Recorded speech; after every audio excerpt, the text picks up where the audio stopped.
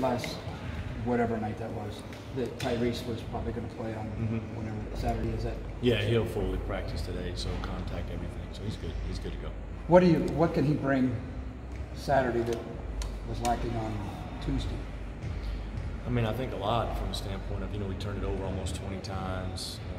We weren't in our offensive rhythm like, we have been at times with him out there on the floor. And, decision making and play making. He just puts a guy out there. I mean, he's going to play 38, 39 minutes that can make decisions. And you look at his efficiency and his usage rate, it's off the charts, and he's been really good. And so you just put in a really good player back in the fold, and so that obviously will help. What's the, mental space of the team right now when you have a loss like that? Does it take a while do you need a game to wash that away? Or we were off yesterday, so yesterday was really, for me, it was, work as usual. You watch the tape that night, you get up, you prepare for TCU, you watch them all day, and then the guys around the facility shooting shots. Guys are in here this morning shooting, they're lifting right now. It just popped in my head in there. Intensity is really good. You go back to work. I mean, you go back to work and you do what the way you've done things when you've won big games and had great moments.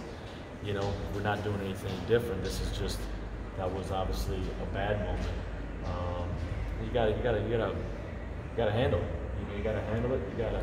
You gotta move forward, and you'll always be there. But we gotta get to work. We got TCU. This business things can flip quick. From one game to the next, and we got to be ready to get to work. And we've had 4 or 5 guys already in here shooting.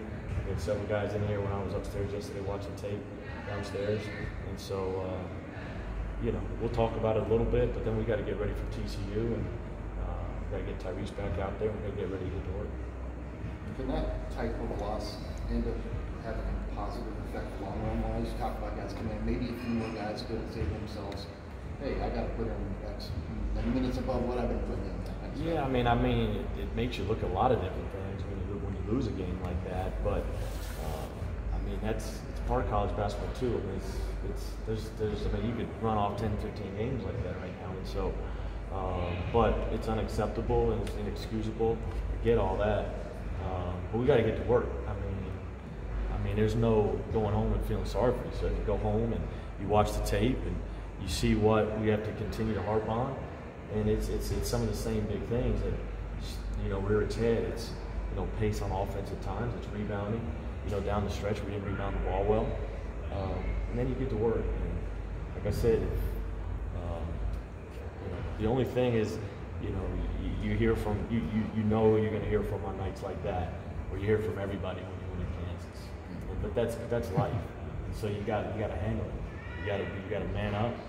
And these are great challenges, and helps me as a coach, helps them as young adults, and that's part of life. Who do you hear from? Is that reinforcement or the flip side on nights like Tuesday? You said you know who you're going to hear from. No, what I'm saying by that is, like, when you have a big win, you have 240 text messages and you win in Kansas. When you have a tough night like that, the people that that are down with you and that know what you're about, they're just going to say, hey man, just continue to be who you are, and that's all I mean by that. And but it's a small circle in this business anyway, and in this world really.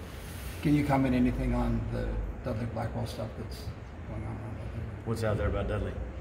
That he may be thinking about rethinking his commitment once out of his national letter because of a family situation, or? Yeah, I don't know anything about that. If you read that on the internet, that's news to me. I talked to Dudley this morning, his mom this morning, through text. My assistant talked to him the other day. He has moved back to Florida to go to high school down there because of a situation with his family, but there's no more than that. He's still good here? To the best of your knowledge? To the best of my knowledge, he signed to play at Iowa State. What made you go with Tyrese on Tuesday in the starting lineup? Or not Tyrese? Sorry, Terrence. He didn't play. I just wanted to let him know I believed in him and give him an opportunity. I didn't think there was much difference between which one you went with.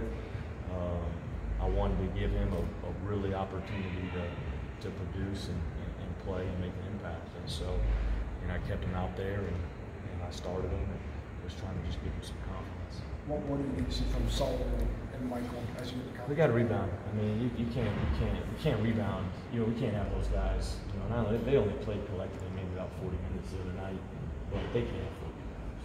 I mean, that's just they know that. We all know that. I mean, you can look at the stat sheet and know that. They got to rebound.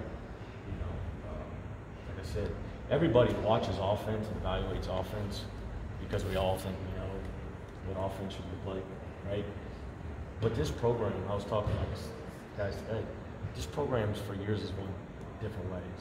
You know, Fred won with, you know, tremendous offensive ability, and Tim Floyd and Larry Stacey won by gritting their teeth, you know what I mean, and being fundamentally sound defensively. And so there's a million ways you win, but everybody just watches the offensive part. And so, you know, I got off on a tangent there, you know, got away from the question, you know, but we need rebound. I mean, that's the bottom line. We got to rebound better. You know, we got to rebound better. We got to defend the paint better. The offensive part, that's the least of my worries. You know, we all want to talk offense, and I do too, probably too much. But that's where we go. That's what we need to rebound. We need a double-figure rebound back. You know, we need a guy in the top of the league in rebounding. You know, we got it in block shots. We need it in rebounding. We need to make people miss, and then we got to go get it. Go get it out of your area. What do you see from TCU? I mean, they're good. I mean, Jamie's team's always they're going to defend you. You know, they only give up about 60 points a game. They play 4 guards. They put 4 guys out there that can really shoot the basketball. You got to defend the 3. You got to defend pick and roll. They're not complicated. It's about 4 or 5 things you're going to see for 40 minutes. At the end of the day, you got to get back in transition. You got to defend pick and roll. We got to contain them out in the paint. Then we got to finish plays. And we got to do a great job in this with Bain. Obviously, he's got an efficiency chart like Tyreek's really. In the way he's shooting the ball from 3, he's rebounding it, assist to turnover. But they put 4 or 5 guys out there that are 4-to-1 assist to turnover ratio guys. Excuse me, 2-to-1 assist to turnover ratio, but averaging about 4 assists a game.